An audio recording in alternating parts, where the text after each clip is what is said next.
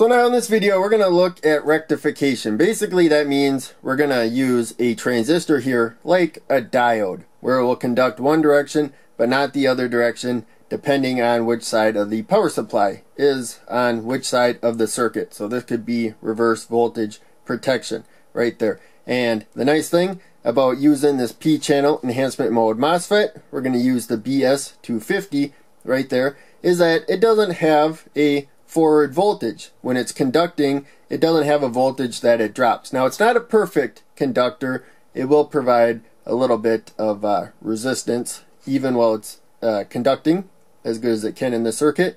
So a tiny bit of voltage will build up across it, but it doesn't really have a voltage drop, and it doesn't build up near as much voltage as most diodes right there. So in any case, the wiring is the same for these two circuits. It's actually going to be the same circuit. It's just the side of the power supply that's going to go across it. You can see that we got ground at the bottom there, positive on top there, like normal. Over here we put ground on top, so that's the negative side of the power supply. We consider that 0 volts.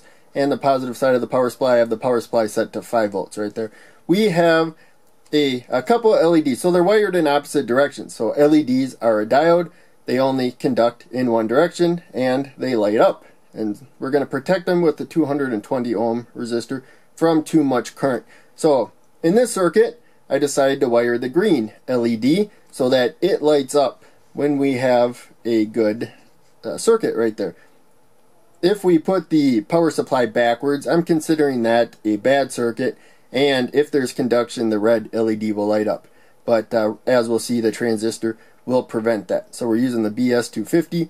Left pin is the drain, middle pin is the gate, and right pin is the source. The smaller flat side right there is the front. That's where it has its part number. So in any case, we will zoom over here. I already built the circuit on the board right there.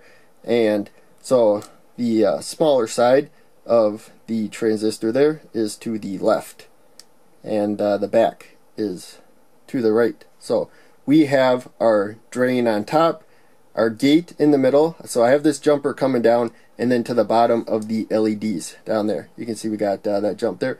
And then the source coming to a 220 ohm resistor. It's coming one spot above where the white jumper ends and comes to the LEDs. Short lead the cathode of the red LED to the resistor, long lead the anode down, and then the green LED wired the opposite direction. Long lead the anode to the resistor, short lead the cathode down one row.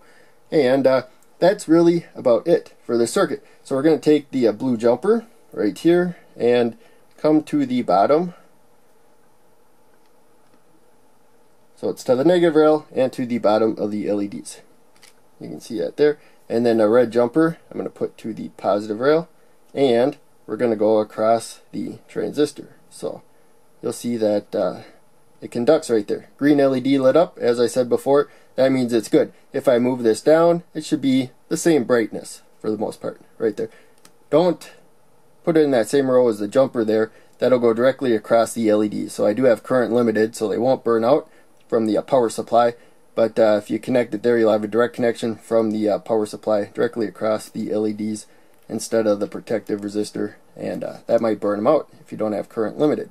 Now we're going to swap these and come up negative side of the supply to the drain right there of the transistor, and the red jumper will plug into the positive supply and then come to the bottom of the LEDs. So wired it the same, but the power supply is in opposite direction now as far as the circuit's concerned.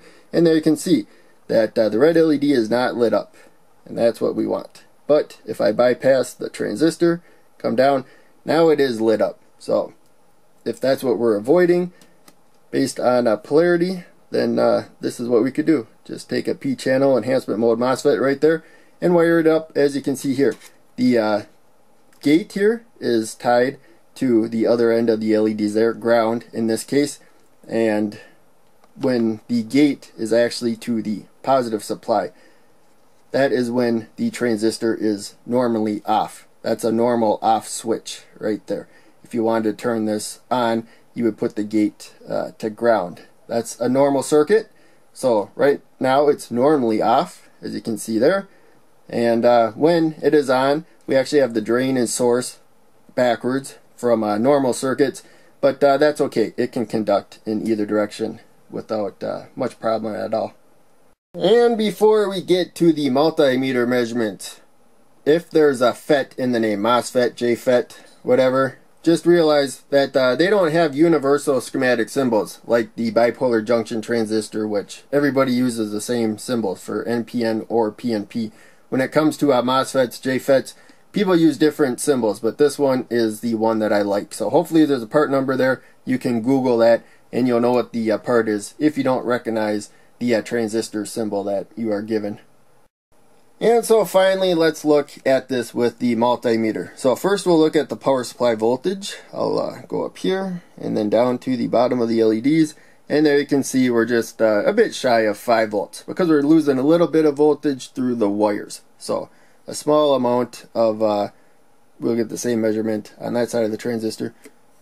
A small amount of resistance still takes away a little bit of voltage. But there you can see now we're a bit lower, but nowhere near as much as a diode. Maybe we're losing a little less, it looks like, than 0.1 volts right there. So we could also just go directly across the transistor here to look at the voltage across it, and it looks like 0.06 for the most part right there. So that's being taken away from the load. Again, that's because of a little bit of resistance, just like with the wires. There's a little bit of resistance, so we're not going to get the full supply voltage. If we increase the resistance here, let's use a 1 kilo ohm, we should get better results. So now you notice that the LED is not as bright, probably not near as obnoxious right there, because that's a little more than 4 times the resistance right there. So we're going to have about 1/4 of the current to deal with. And we'll go across the resistor, look at how much voltage is across the resistor in LEDs, and there you can see 4.9, almost 7. And the power supply again, there you can see we're up about 0.02 volts higher, approximately, right there. So a little bit better. That's because we got more resistance, and on this side the resistance of the transistor doesn't matter as much. More of the voltage is building up across the load. But in any case, that's it for this video. Hope you enjoyed. Always make sure you turn the multimeter off. Definitely get it off measuring current if it's set to measure current, because trying to measure a voltage when the meter is set to measure current, it's not going to limit current. You'll probably blow a fuse. But in any case, that's it for this video. Make sure you check out one of the other ones I'm posting to the screen. Click like, subscribe, the bell, all that. If you can donate, please do. I have links down below. That would help out the most, but I appreciate watching videos. That helps a lot too. I'll see ya in the next one.